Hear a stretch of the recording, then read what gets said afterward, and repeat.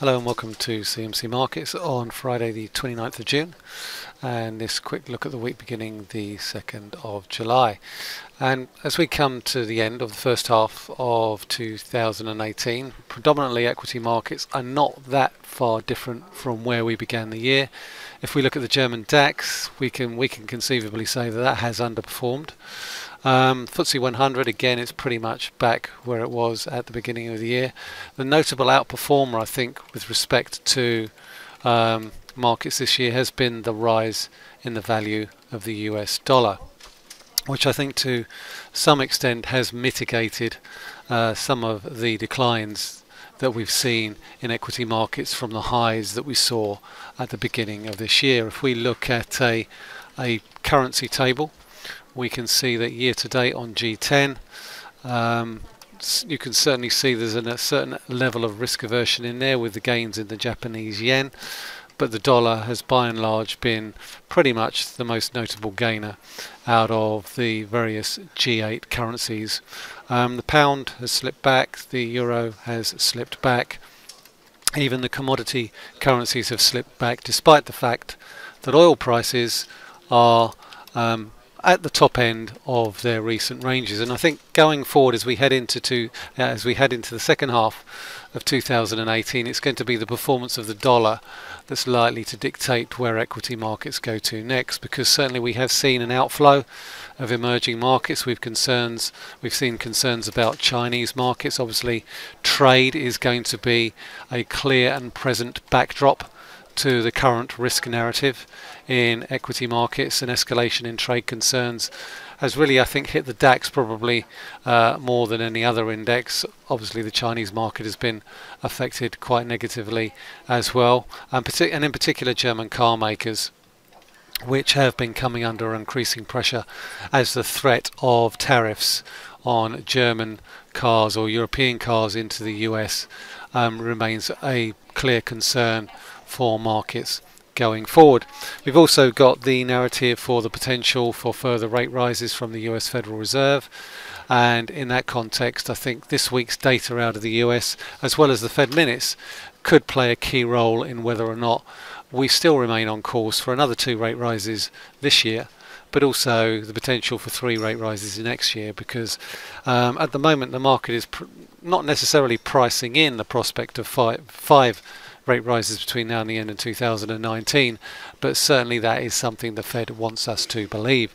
And this coming week's Fed minutes on the 5th of July are expected to give some clarity as to, I think, policymakers' thinking about not only the US economy, but also I think their thinking on what effect the recent concerns about rising trade tensions could have on their outlook for the US economies. So I think the key thing here is that policymakers still remain fairly bullish in the US about the US economy. They didn't resile from making the case for at least another 2 rate rises, but I think what I'm going to be particularly interested in is how tolerant are they for the prospect of an inflation overshoot going forward. Now, if we look at the dollar index, we can see here that we have made fresh highs for this year, matched the highs actually for this year, but today we've actually posted a very significant bearish reversal. Now, depending on where this day closed, that could determine whether or not we get a little bit of a pullback in the dollar and a little bit of a rebound in the pound and the euro. And it's also going to be a very key week for macro data, not only out of the US but also out of the UK and Europe. So in that context, let's have a quick look at euro dollar, because euro dollar, the inflation numbers do appear to be showing that inflation is now starting to make a comeback in the euro area. The latest headline CPI number came in at 2%, which is the ECB's target. When you consider that that level was at 1.2% 2 months ago, that's a significant turnaround. Now obviously oil prices have had a part to play in that rebound in the headline CPI number, and with US and Brent prices at multi-year highs, that could well continue to underpin consumer prices over the course of the next few months, and could have significant consequences for consumer spending going forward. That being said, we've managed to hold above that 115 level in euro dollar. It's held on 2 or 3 occasions.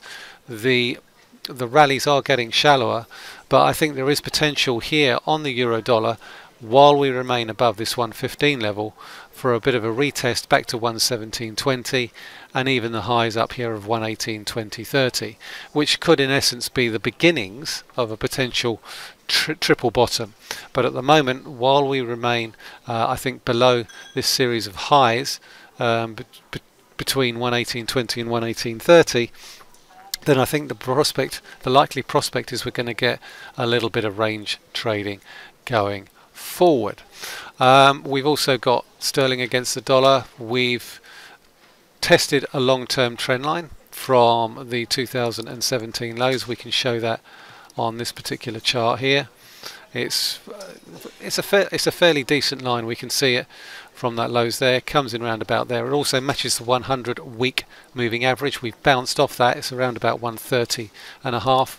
We have seen a slight overshoot on the daily chart, but I think the response of this candle here, if sustained, could actually give us a potential bullish daily reversal on the pound, and I think that would be very, very welcome given the quarter that we've just had for sterling, which has been unambiguously bad. Bank of England failed to deliver on an expected rate rise in May.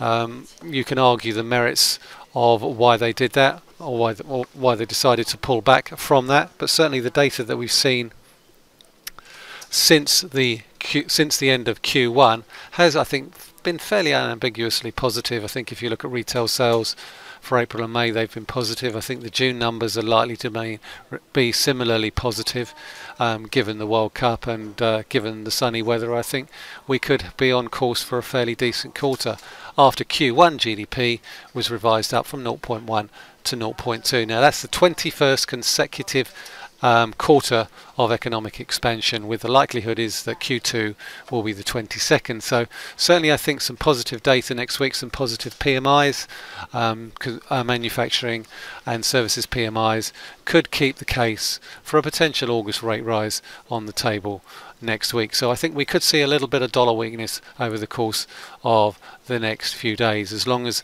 these current lows in the pound and the euro remain intact. We've got the US employment report on Friday the 6th of July. We will be hosting our normal monthly webinar on that. That will start at 1:15 and I will be hosting it, and that will last for half an hour, and I will be covering the numbers, the payrolls numbers, as they come out live. Now I think in the context of the headline numbers, once again it's not really going to be about the headline number. It's expected to come in around about 200,000. I think what is particularly notable about the payrolls numbers is the fact that they're consistently coming in around about 200,000, despite the fact that the unemployment rate is now at a multi-year low of 3.8%. So that suggests to me that there's still an enormous amount of slack in the US labour market, given the fact that wages still remain very, very not very weak, but certainly on the low side from where they were at the beginning of the year. In January we had wage growth of 2.9%. We've been coming in around about 2.7, 2.6 since then, which suggests to me that ultimately, while the labour market is fairly healthy, pricing pressures, wages still remain a little bit soft, and that's a worry given that US oil prices are at a 4-year high, because that's going to put upward pressure on inflation and increase the pressure on the US central bank to keep their foot in when it comes to reducing the size of their balance sheet, but also pushing rates up. We've also got manufacturing PMIs on the 2nd of July on the Monday. We've got services PMIs on the 4th of July, which obviously coincidentally is also is a US holiday, so we could be fairly quiet in the middle of that week. And we also have the latest bout of Chinese tariffs starting on Friday the 6th of July. They kick in, so the trade backdrop is also going to be a very clear and ambiguous narrative for the coming week. But For the next few days, we're going to be keeping an eye on the US dollar. I think we're potentially due a little bit of a pullback, a little bit of dollar weakness. We could see the pound and the euro push up, and that could to a certain extent limit the upside in equity markets. If we look at the UK 100, we can see that here. We've got a nice little trend line that I've drawn in from the highs of a couple of months ago, trading in a downward channel, keeping an eye on this trend line resistance through here. Otherwise, at the moment, I think equity markets still remain, I think, very much a sell the rally type of trade. So that's it for this week. Thanks very much for listening. It's Michael Hewson talking to you from CMC Markets.